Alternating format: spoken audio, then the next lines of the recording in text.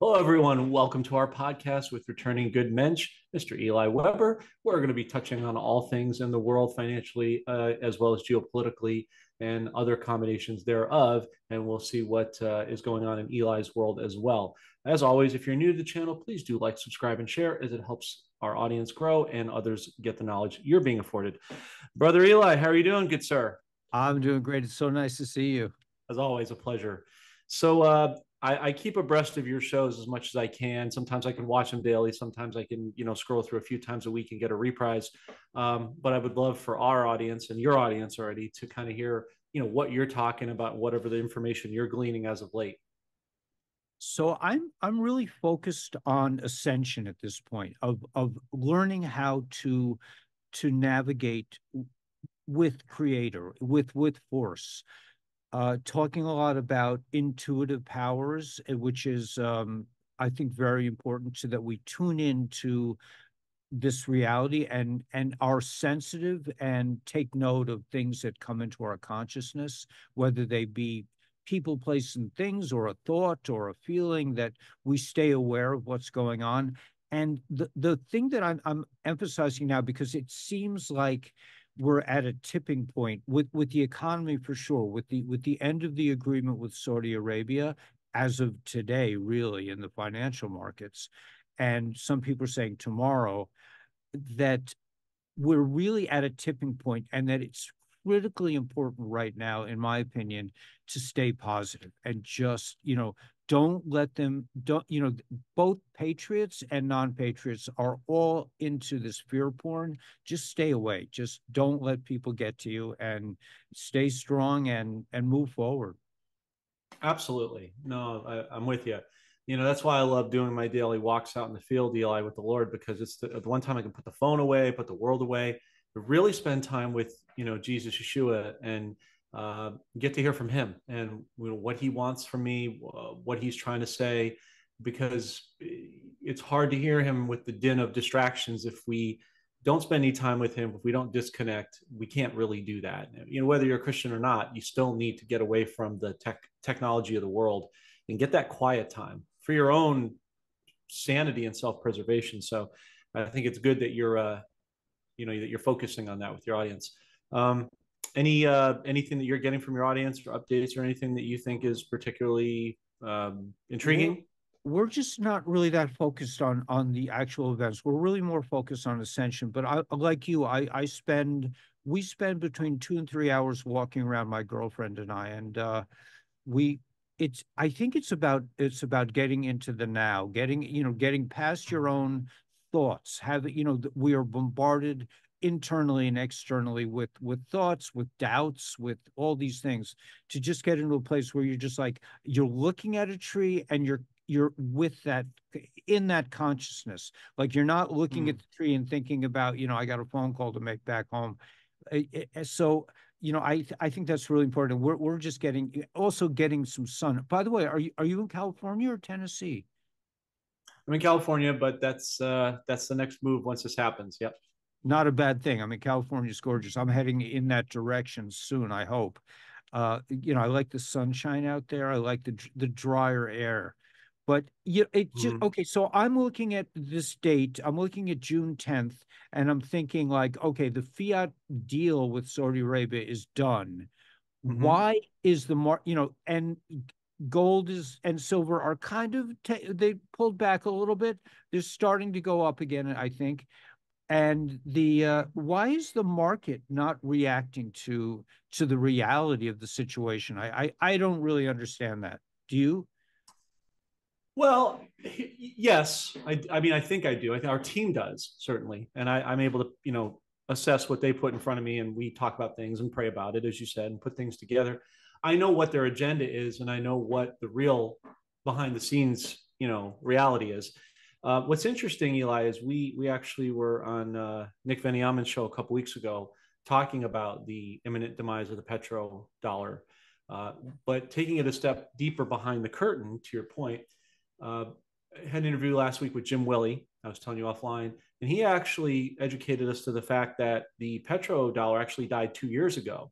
Hmm. That what really happened was the Prince Mohammed bin Salman, The original one was removed because he had dementia, didn't know where he was, didn't know what he was signing. They took him to Russia, had no idea what day it was. And that was obviously going to be problematic. So one thing he educated us on that you probably know, certainly in Hebraic culture, we know in the Old Testament, we have tons of tribes of people who did a great job of being fruitful and multiplying. And the Arabs and the Muslims are much in the same way, right? So I bring that up to say that uh, the Muslims or the Arab culture usually has, from what as I understand it, between 10 and 15 wives, and then they have multiple offspring. So there's lots of half brothers and half sisters contending for the throne and next, and as you say, ascension, in this case, politically.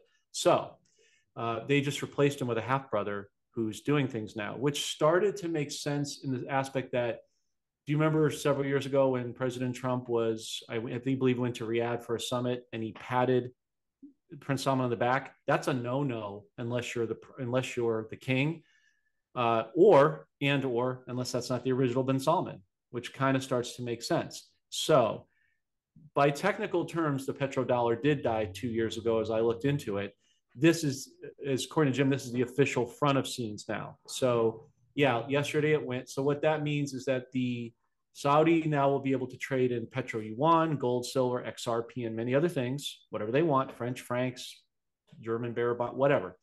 And OPEC will be able to do the same thing as well. I mean, who the heck was OPEC to tell Saudi Arabia or Iraq how to govern their own oil, in the first place? So it breaks up the monopoly, the hegemony of that. As far as your question, I had to give you that to answer your question. As far as so I apologize, folks. I'm trying to be as succinct as I can. There's a lot of moving parts. As far as the market, it's all manipulated because they're just pumping it up.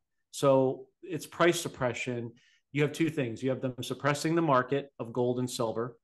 And then you have people cashing out profits as silver went up to past the $30 mark. People took profits along the way. That has a temporary effect.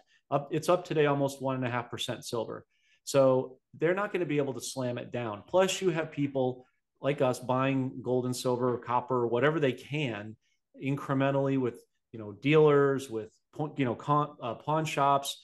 People have gold and silver chains and jewelry at home. Maybe they have an abundance of it and they need some cash and they need to cash that out just to stay afloat or whatever the situation might be. So I wouldn't be dissuaded too much, Eli, about the illusion of the market, because we have Wednesday, we have an interest rate decision. We think they might do a pause until July because they don't have a meeting in August. But I wouldn't be surprised. It's been a couple months now if they do a rate cut in July, and that's going to send the market temporarily up in the last bit of this balloon. But what that also does is move up gold and silver and cryptos precipitously. So nothing is having a pattern of normalcy like it did in the past because we're transitioning away from the cabal system. Okay, so let me just add a little more detail to the question. Who Sure. is suppressing the market from doing what it could be doing? Is it the white hats or the black hats, or is it both? I don't think it's so much about white or black hats. I think it's just my personal opinion, what I'm seeing. I think Trump is allowing the Fed to destroy themselves. Sun Tzu, Art of War, never interfere with an enemy in the process of defeating themselves. He's letting people see there's no war. I mean, optically, there's a war, but it's an information war. I'm talking about like bullets and things like that in the sense of World War III. He's letting them defeat themselves off the cliff. Once they do rate cuts, that booms up the market temporarily, but what it does is it kills the dollar. The more that you don't inflate the dollar, it's like somebody on life support. I don't want to have to use that analogy, but it's something people are familiar with. If you've got something or someone on life support, when you start pulling the plugs out, the demise rapidly happens more and more. So I think it's moves and counter moves to your question, but ultimately I think it's the good guys allowing the system to fall off the cliff so people can see it. People have less confidence in the market. They have less confidence in the dollar, and they start moving away from that into precious metals and other things to become their own central bank.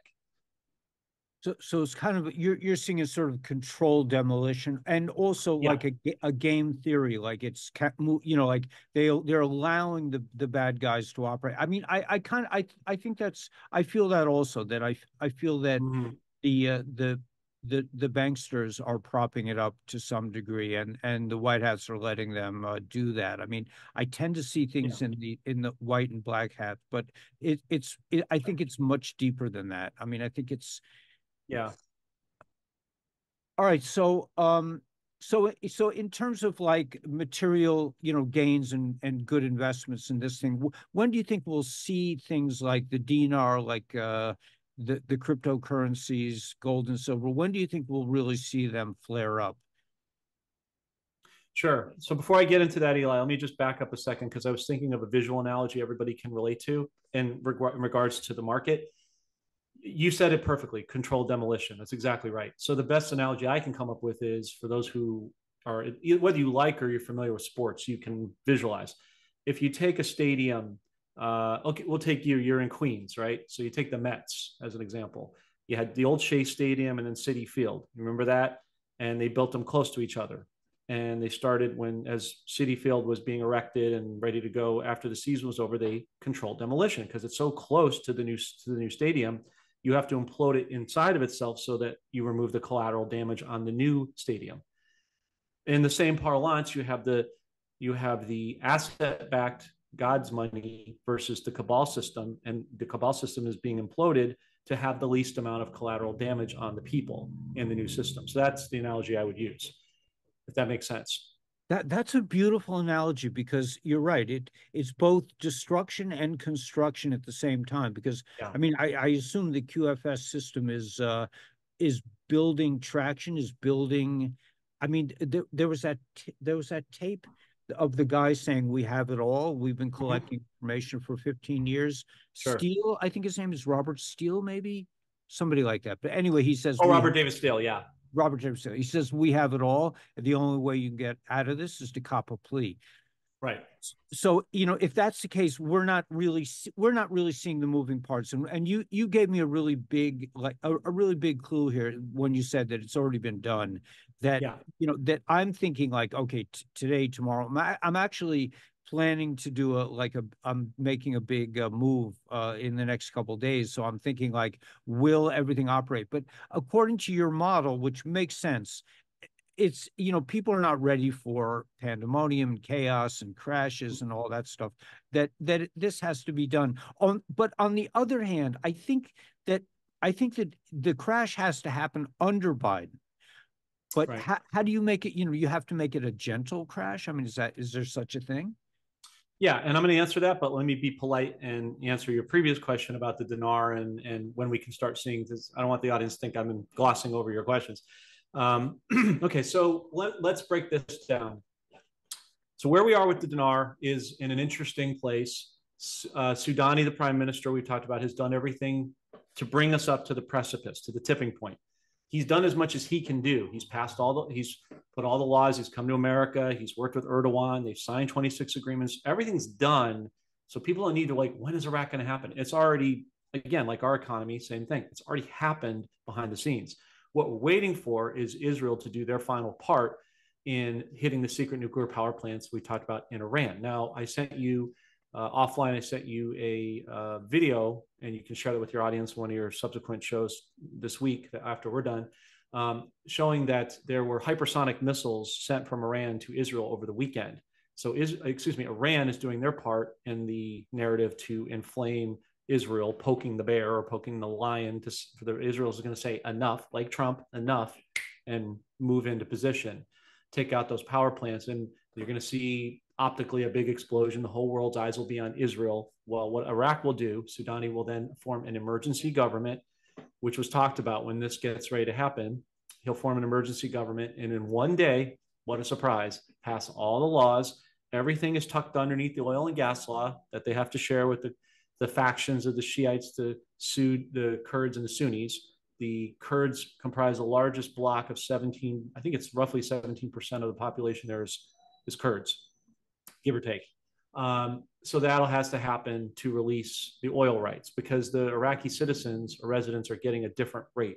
they're going to get, I believe it's 1-to-1. They'll get on the dinar plus oil credits, like kind of Alaska gets. The residents get a stipend every year. Somebody told me it was like $1,500. I don't live there, so I don't know, but that's what I was told by somebody who lives there.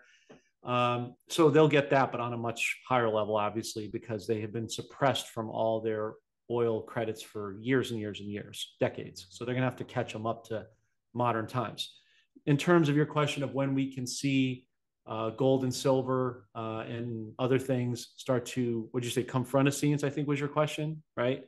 Yeah, to really start rocketing. I mean, I would say the summer, probably in deep into the heart of the summer, because as soon as Israel does their thing, it's going to create a domino effect, because you're going to see uh, Iraq happen. You're going to see XRP's case be dropped by Judge Torres, who's just waiting for all this. You're going to see Jim Willey feel strongly that it's interesting. I think people should watch that interview just to get his info, because it's kind of telling. You saw it. He believes that the Dong and Zim bonds through the dollars, because people ask me all the time, what about the bonds? They're going to get tucked in through the dollars, through the ZIG, once Nelson Chamisa becomes president over there. Elections are slated right now as of August 23rd, and then he comes in. So I think you'll see all that happen. And as a result, once they do Fed rate cuts, the markets will explode, but then so too will gold and silver and other things. Because here's the thing, Eli, right? It's moves and counter moves. It's two different things. They're going to try, when I say they, the Fed, the cabal, are going to try to sell the public, hey, look, the market's doing great, blah, blah, blah, blah, blah. Look at all these numbers. But people are going to go, oh, really? My pensions are down. I lost my job. Gas is up. Groceries are up, right? I can't live the way I used to live. It's untenable. So the people are not going to be fooled by that. Your audience, they already know that. I'm talking about the whole of society, the normies that don't know what we know. So I would say, all that said, probably the heart of the summer, we'll start seeing it break out. right. You're saying hard, like more like August, but it's an event-driven timeline. In other words, Yeah, it depends on these events happening. It, correct. interesting. I'm trying to think about, yeah. So yeah, okay, yeah, it's interesting. I mean, it's a wholly different, totally different concept. I was thinking that we were going to see something with the market in the next couple days, and I've been on the lookout for that for years. I'm waiting Yeah, for the market to crash. So I guess the destruction of the fiat is really happening to people kind of in a quiet way behind the scene with the inflation mm-hmm. and their pension. I mean, if you have your pension in fiat currency, it's got to be upsetting to see the level of inflation that's going on. Exactly. And that goes back to the last question you asked me now, to catch up to where in your present line of questioning. Um, as far as a crash, so there's a couple ways. I believe that by the end of this year, I don't know the month, obviously. I don't have a crystal ball. I'm not God, but Right. Well, uh, it's not time driven. It's it's really event depends driven. on the Yeah. events. Yeah. Yeah. Yeah. Yeah. So I would say closer to the fall, if we even have elections, and that's something we will, something we won't. I know the military. I mean, Trump said something over the weekend on one of his rallies about the military is in charge. I don't know if people caught that, but that was kind of a big calm that they're going to step in at some point here, I think in the late summer, and say enough. So what a or coincidence, Eli. or or But quite possibly that they won't, that they've already stepped in and mm-hmm. they're already in control. And Right.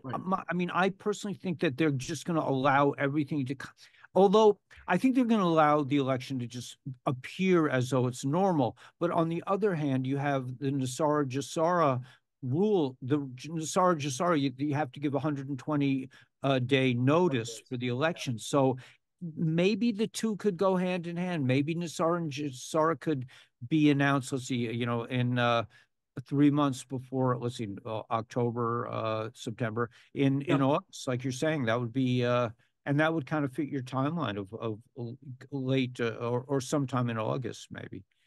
Yeah, it wraps into the summer perfectly, to your point. So as far as a crash, I think we're going to see sometime this year a 50% correction, which is technically a crash. It's kind of like an earthquake or a tremor. Technically a tremor is a form of an earthquake. It's just how much you feel it, how pronounced it is. So again, using another analogy. Unfortunately, I've had to go through a few of those here in California, which is another reason I'm looking forward to getting out. When the earth moves, it's telling you it's time to move. But and a little comedic joke. But I think we'll see the meat of the crash be sometime next year. But they are going to let it. It's like taking the if you had like ginger ale or seltzer, you have to let the gas out a little bit to control demolition. They're going to let that happen on the buffoon's watch for sure, the majority of it. And here's the other thing, Eli, you have to consider: you have the dollar, petrodollar, which is now done. You also have the 10-year treasury bonds. See, a lot of these countries own that, and it's toxic to them. They're dumping it. Japan actually is one of, as Jim says, one of the most stealthy countries with getting rid of their treasury bond yields, which are tied to the dollar. Secretly, they're buying a lot of gold, just like China, which has decreased their currency by 22%, which is significant, right? It's almost a quarter of its worth because they got to get rid of it. So when the treasury bond yield market hits a certain threshold, if it drops 10% this year, which looks likely, you're going to see a 30% correction in the dollar, which is technically a crash. So to answer your question, I think it'll be some of it will happen this year and the majority will be next year. I just want to understand this. How do you think that will manifest the 30% crash of the dollar? I mean, what will that look like? If to the everyday person, I'm assuming you Yeah, mean. yeah.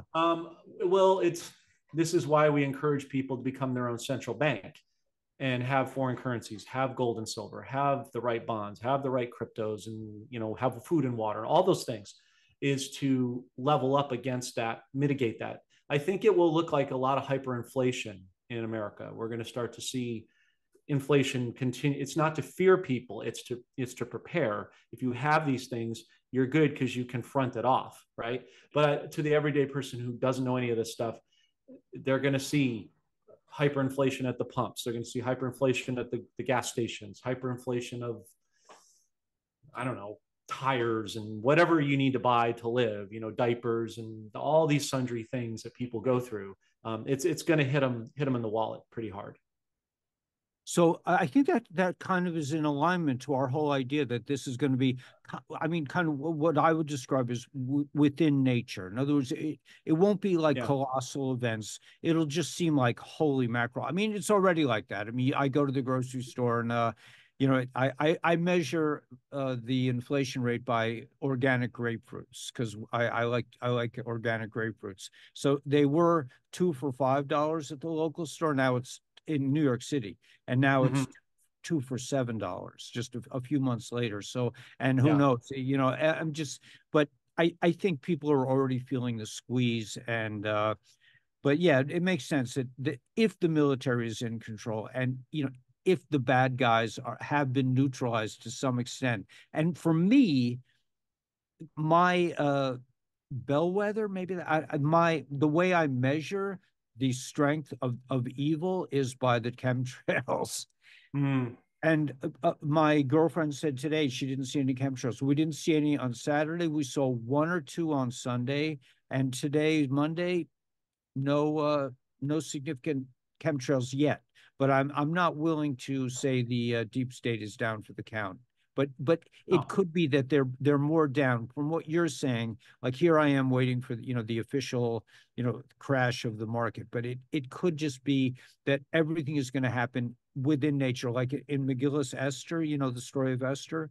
Mm-hmm. It, God is never mentioned in the text. It's just like these miraculous things are just happening, and it seems like it's happening naturally, but in actuality, it's a higher level of miracle than if the sea was splitting and all this, angels coming down and all that other stuff.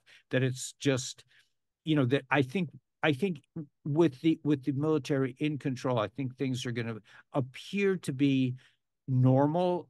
And like you say, behind the scenes, the dollar will be inflating itself out of existence. So without a lot of drama, people will Mm. will just personally feel the squeeze and Yeah. and have to wake up because I mean they'll be at the precipice. Well, the good guys know, I agree. The good guys know that a lot of people don't have the same level of faith and vision. Everybody's at a different place, right? So for the normies, they must be shown. They don't believe it until they see it. Okay, fine. Here you go. Right now, it's funny you mentioned Esther, because in the Old Testament in the Bible, Esther is a fabulous and interesting character, right? Her faith was tested. Haman was trying to hang her for her faith as an Israelite, right? And what happened? Haman on the gallows. What he tried to put her through actually happened to him. That's exactly what I see as an analogy for evil here, right? God's in control. At the end of the day, no matter what people try to do, God's in control, and he's going to usurp man's agenda. Or as it says in Genesis 50:26, what you meant for harm, I will use for good for the saving of all souls, right? And all that entails.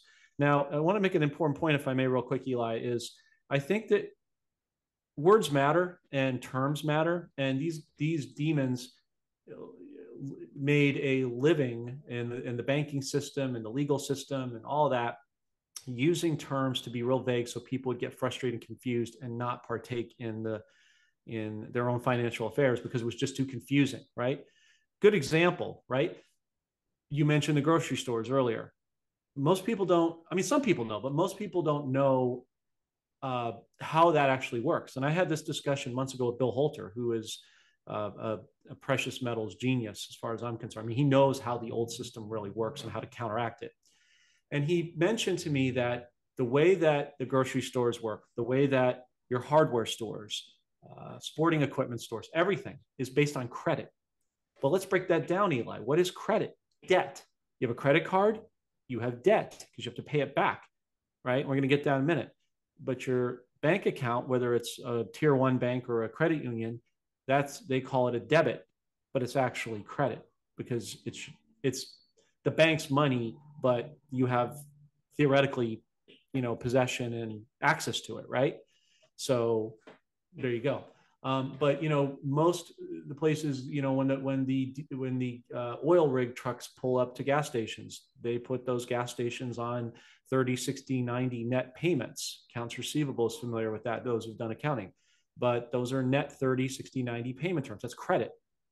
That's a debt extenuation, right? So the dollar, as we know / knew it, is a debt. All we're doing is exchanging debt, IOUs for IOUs, literally. And you know that because it takes you more of those dollars to buy the same crap you've been buying your whole life. You're not getting more of it, of a product. You're not getting better of a product, right? So I want to give a definition. I want to give credit also where credit is due, as always, to X22. He put out a great report yesterday, as he always does, good old Dave. And I know some people that have met him before, which is kind of cool, his wife and kids and whatnot. But he made a very important distinction I want you, Eli, and your audience to hear.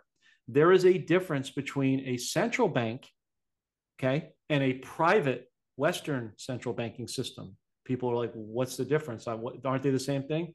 A while ago, I thought the same way that would people say, yeah, what's the difference? There is a difference. A central bank, which every country has, Japan, China, India, Ireland, everyone, that's a system where it's the people's money. They own the money. It's a stable rate. It's used, they can trade it for gold and silver. We used to be able to do that prior to Nixon, 1971. We're going back to that. We're also going to implement technology with digitalized tokens. We've talked about that. And they had a full separate control from the cabal. Whereas a private Western central bank is what happened post 1971. You don't control the money. It fluctuates based on interest rates. What is interest? Fraud. What is taxes? Fraud. You can't control it. You can't exchange it for gold and silver. Go ahead and try to do that now and see what happens, right? Go to the bank and try to do that. Good luck with that. You'll be able to do it going forward, but not right now. And they own it and they can manipulate it any way they want. And the cabal who's trying to wake people up with, hey, take our CBDC, central bank digital currency. For those who don't know, which I can't believe here would be that many, let's say this is $1. You physically hold a worthless piece of debt instrument. They want you to give that away and not hold a physical worthless piece of instrument for something digital you can't even touch and control. Does that make a lot of sense? Obviously not, right? But that's really kind of the breakdown of that. I also wanted to point out to you, Eli, for your audience, that Vietnam's government about a month or two ago has said that they are going to start working with the Forex, the foreign exchange market. That's where all the current foreign currencies are housed, as you know. they're going to start pumping up their Vietnamese dong. Why? Because the dollar is dead. The petrodollar is dead. Everybody's watching Saudi Arabia systematically move away from the dollar. OPEC's moving away. China is moving away, right? Everybody's buying gold hand over fist because their central banks have to be backed in gold. Just like in America, our banks are going to have to become Basel 3 and 4 compliant. You have to show what you have on your balance sheets of actual physical gold, or you can't be around anymore, because people will be able to go back and exchange their paychecks or their commissions or their residual royalties, whatever they have, passive income, for physical or digital gold and silver that they can convert physically, whatever you like. See, options. So that's important. Also, I don't know if you saw over the weekend, Belgium's Prime Minister Alexander De Croo resigned.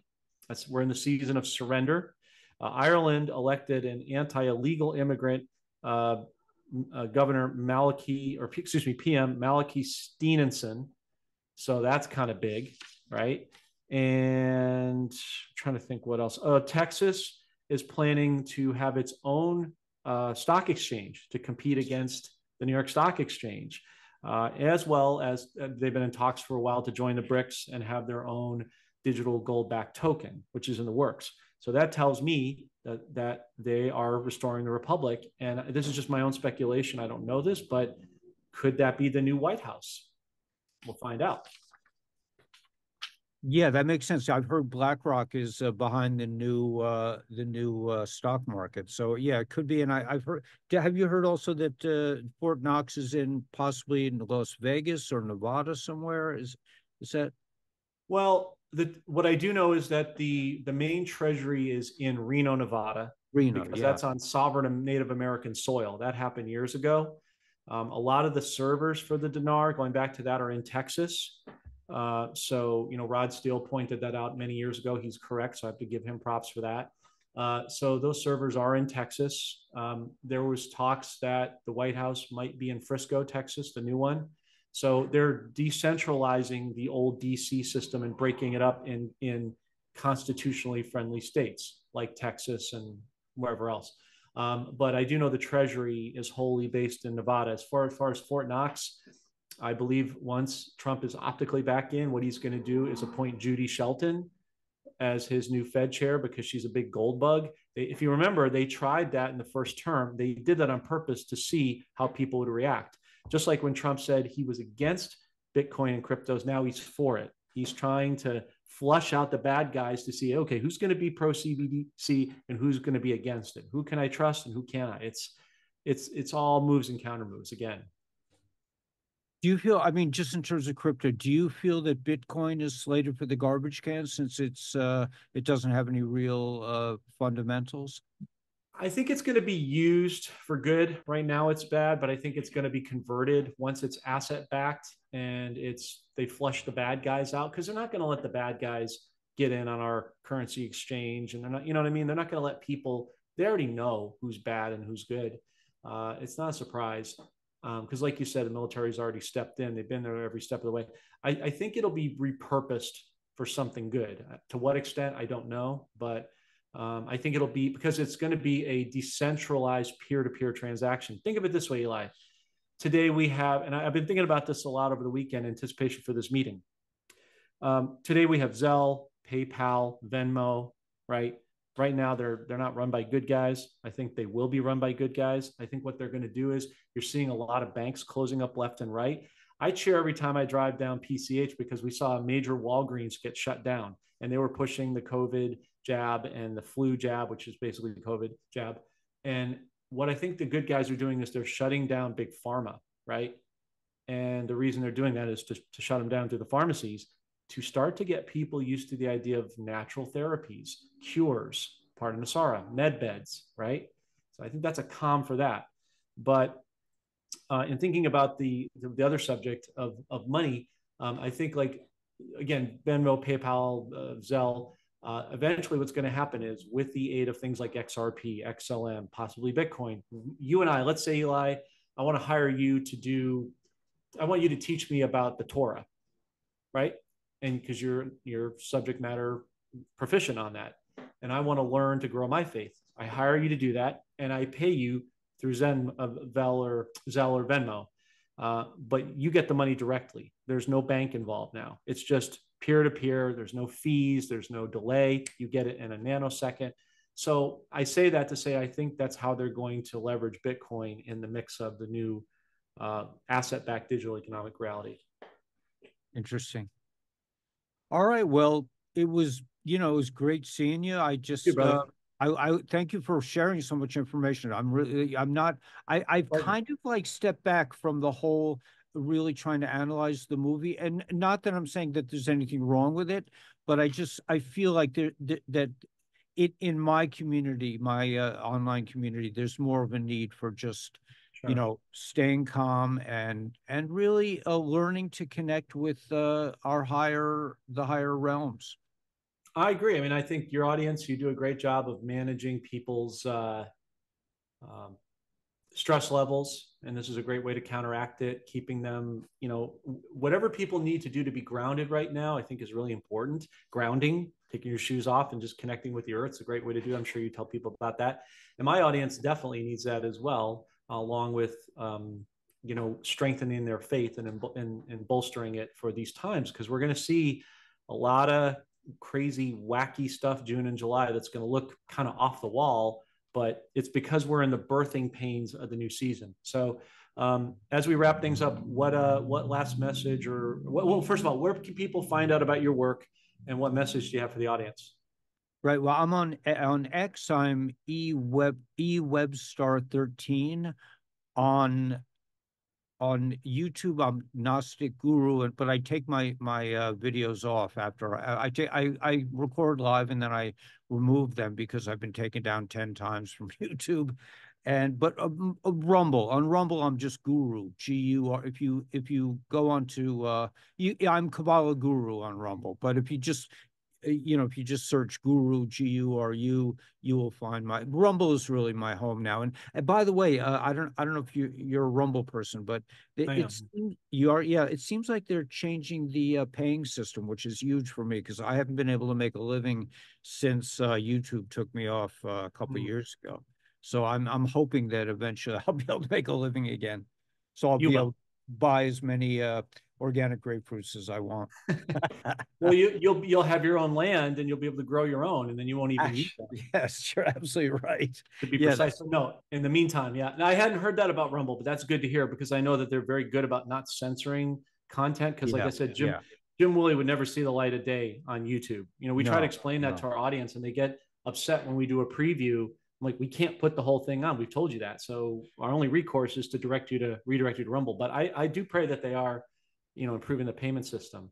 And again, for your audience and my audience on our end, just to let people know, if you're interested in trying to get gold, precious metals, silver, whatever, or cash out that 401k and those IRAs, because those paper markets going to be bad news.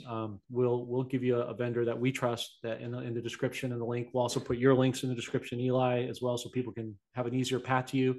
If you are trying to get foreign currencies or bonds, any of those notes in different denominations, we have a great vendor as well, and we'll also leave that in the description link, so check for that. Great to see you, brother. Look forward to connecting with you again soon, and thanks for being here.